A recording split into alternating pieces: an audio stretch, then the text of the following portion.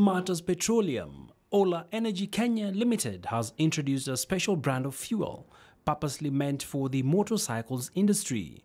The titivated fuel cleans and services the engine as it runs, increasing the number of kilometers covered before the next service. This is a big boost for the industry, and according to an NTSA report, it contributes to 219 billion shillings per year to the economy.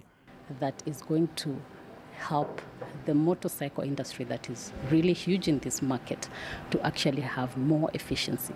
So when you have high quality fuel, high quality lubricants, then you are serving the market and you continuously serve that value to the customers. The government will intensify efforts to verify the origin of products crossing into Kenya under the East African Community Common Market Agreement to ensure that goods from outside region do not crowd out locally processed goods. According to Trade and Industrialization CS Peter Munya, the government will also seek to protect Kenyan businesses from incurring taxes for locally processed goods. CS Munya was speaking during the annual Brookside Farmers Awards, which seeks to encourage dairy farmers to optimize their planning with a view to ensuring sustainable milk production with consistency in daily supply. The scheme also provides training and credit facilities to dairy farmers.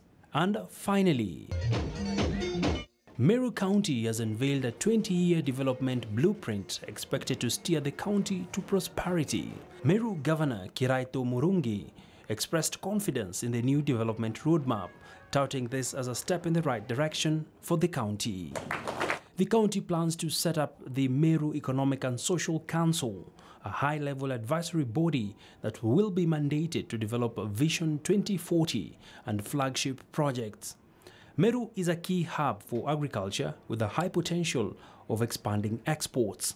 We are here to seek pragmatic and practical means to rid our people out of poverty and social backwardness. Abia Gina,